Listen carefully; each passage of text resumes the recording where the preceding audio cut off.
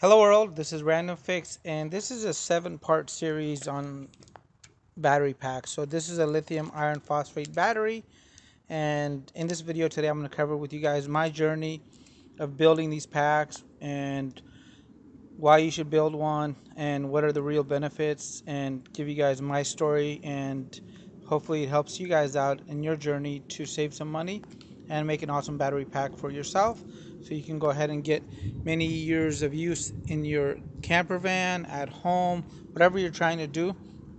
These are actually really great, so I'm going to cover with you guys kind of a layman's version of this battery pack and why you should possibly look at building one yourself. So stay tuned.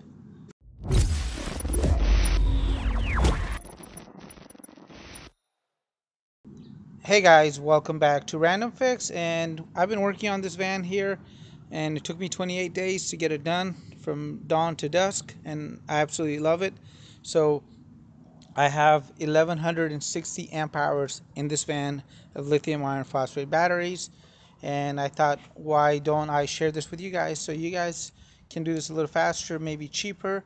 And I'm going to go over some of the benefits and what things you should consider. So usually when you want to go ahead and power up a device in your camper van, your shed, your cabin, whatever you're trying to go ahead and run, you need some form of energy storage. We call these storage banks, power banks, batteries, whatever you want to call them, but this is what they are. So this happens to be a lithium iron phosphate battery. So this battery is a little different than the one you find in your car. So your car came with a flood acid battery for the last maybe 60, 70 years.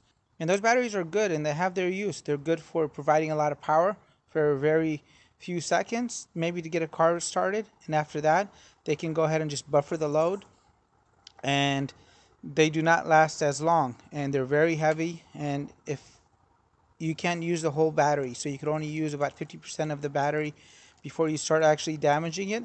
So if you had a 100 amp hour battery, if you went less than 50% of the capacity, potentially you'd be shortening the life of the battery itself.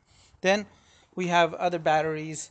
They're called AGM batteries, and this is the one on my Mercedes Sprinter here. And AGM stands for absorbed glass matter, and they're a lot better, and they're more of a deep cycle battery in essence.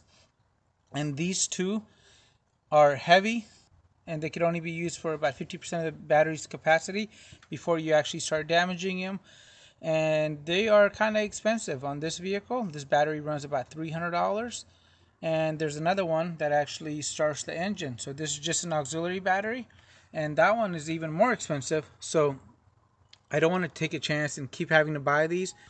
And this battery is only 70 amp hours. So 70 amp hours divided by 2, and we get to about 35 usable amp hours. This battery is 280 amp hours, and we can actually use 280 amp hours of the battery. So a lot different there. You could say this is 10 times the battery, and it is. It's lighter, and I'm going to go over some of the other benefits as well. So we know flood acid batteries don't work. AGM batteries would be too heavy and too expensive to work, especially if you're putting in a vehicle. Remember, weight is going to go ahead and decrease your gas mileage. So we need something that's lighter and can go ahead and last many, many years. So there's lithium batteries, and they come in different chemistries. And then there's lithium iron phosphate batteries.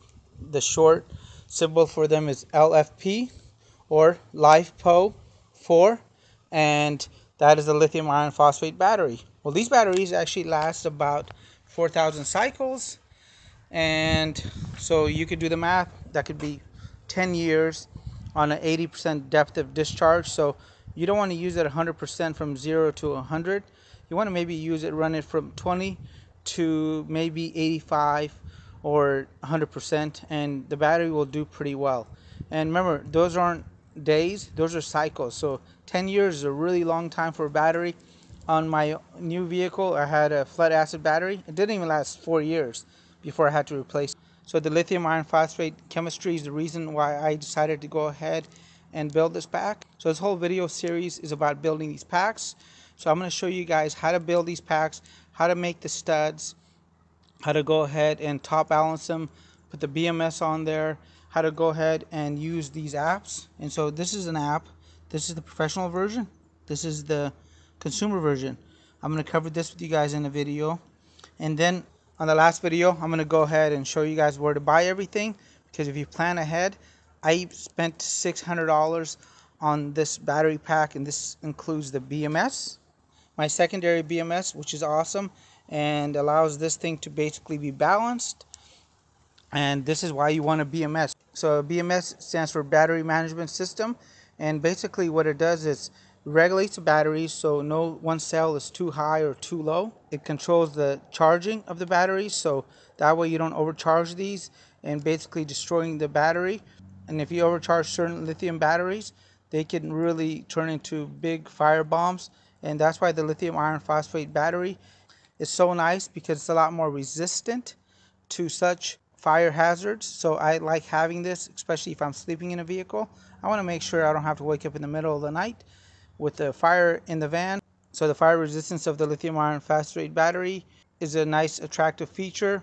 So the BMS can also go ahead and detect temperature, and so this one has 2 sensors, and which is really nice because you don't want to charge these batteries when it's below 0 or 32 degrees Fahrenheit, as you can damage the cells, and basically will go ahead and take care of that for you.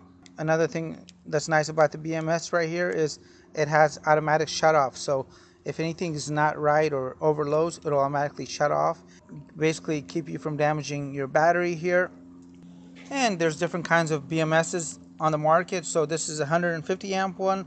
I happen to have a 100 amp one in these batteries over here, and these are common port. So basically you can tell something's common port because it'll have a B minus, which is going to go to the actual battery negative here, and it'll have a C minus.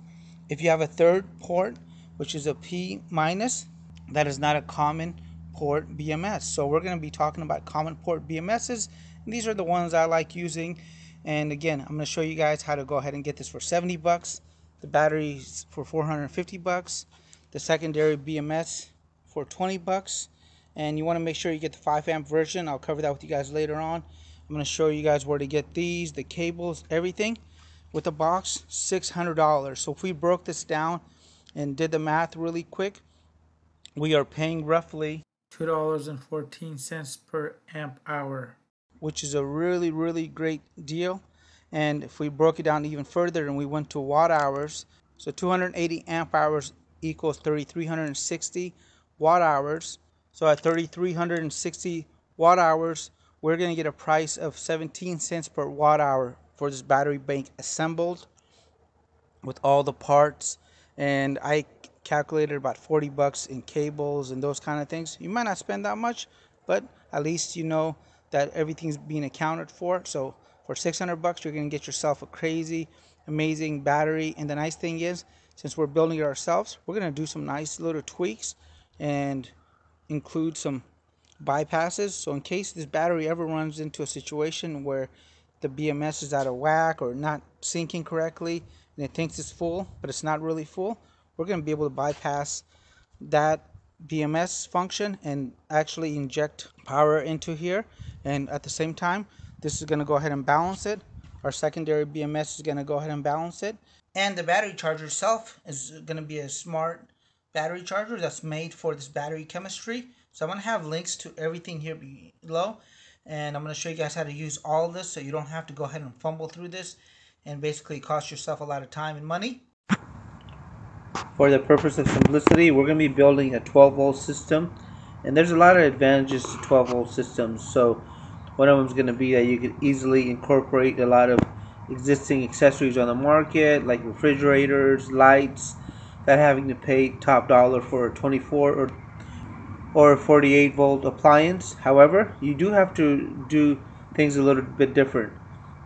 You have to run much thicker cables for a 12 volt system, and you're going to have more voltage drop when you run longer cables.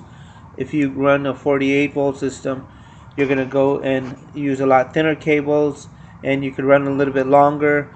And then the other downside of the 12 volt system is you're really capped off with the inverter, so you cannot get an inverter that's over 2400 watts. as there's just not a vast selection of 12 volt inverters that are over 2000 watts. They're kind of hard to find, and they get to be very, very pricey.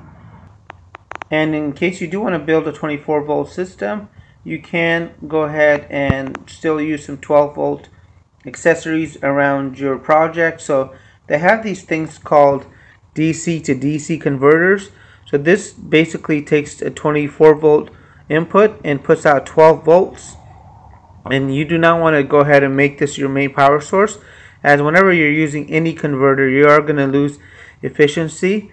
And they also make a step up converter. So if you have a 12 volt system and maybe one of your friends gave you a free refrigerator that's 24 volt, then you can go ahead and purchase a step up converter and still use that appliance, and you're good. If you guys want to go ahead and see me build a 24 volt system, please leave your comments down below. If I get enough requests, I will show you guys how to go ahead and do that too. So we'll see you guys on the next video, where we're going to go ahead and show you guys how to assemble this battery. And if the video was helpful, guys, go ahead and consider giving the video a thumbs up. If you guys are new to the channel, consider subscribing, because this is what I do here. I do random things that help out people as I'm learning. So if I point out anything during the video, it's probably because I made a mistake, and I'm just sharing that with you guys, and I'm keeping it real. I really appreciate you guys watching, and you guys will find your next video at the end here. So if you guys see all these videos launched at once, it's because I didn't want to bother you guys for 7 weeks. So instead, I'm launching all 7 videos the same day. So that way you guys go ahead and get the benefit right away. And we'll see you on the next video. If you happen to live in Northern California and you're interested in a battery setup like this, I normally have a few of these extra laying around. So don't hesitate to reach out to me, and I'll hook you up with a good deal. Thanks.